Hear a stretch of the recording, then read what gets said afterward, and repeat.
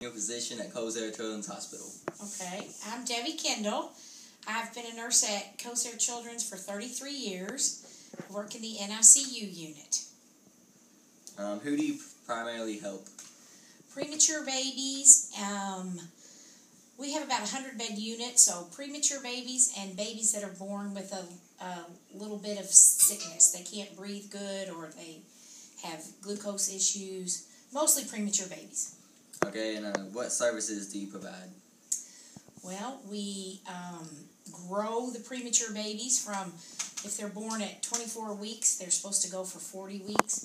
So we provide heat and food and medicine.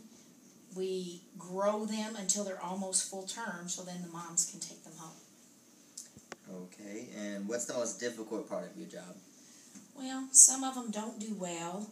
Some of them die. That's really hard when they die.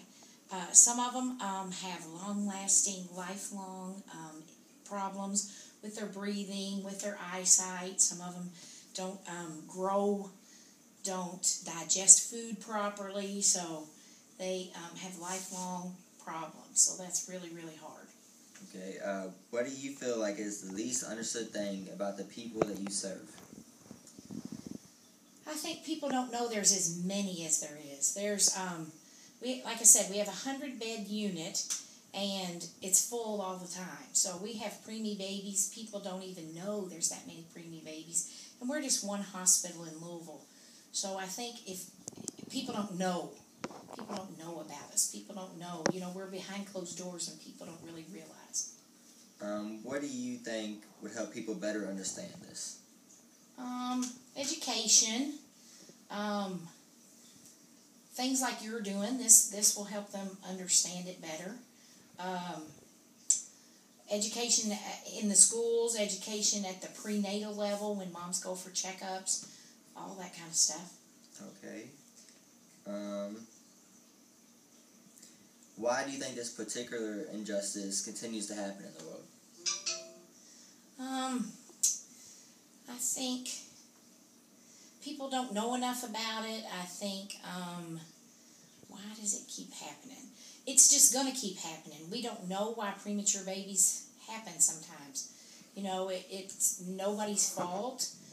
Sometimes it just happens because we don't know. We don't really have an answer. We don't know why it happens.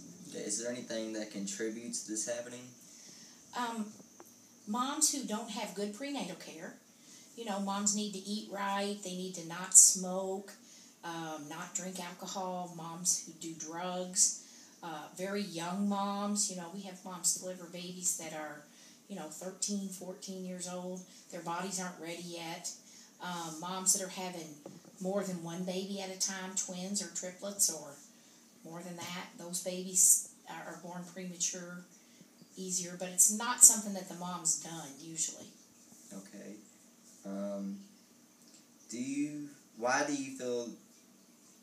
Who do you feel has the power to change this situation? Probably all of us do. Making sure people know things to do to not have that baby early. March of Dimes does some programs.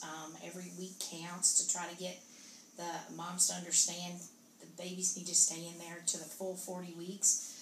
Education in the prenatal, education in when we're doing sex education at school, letting those people know, letting those kids know that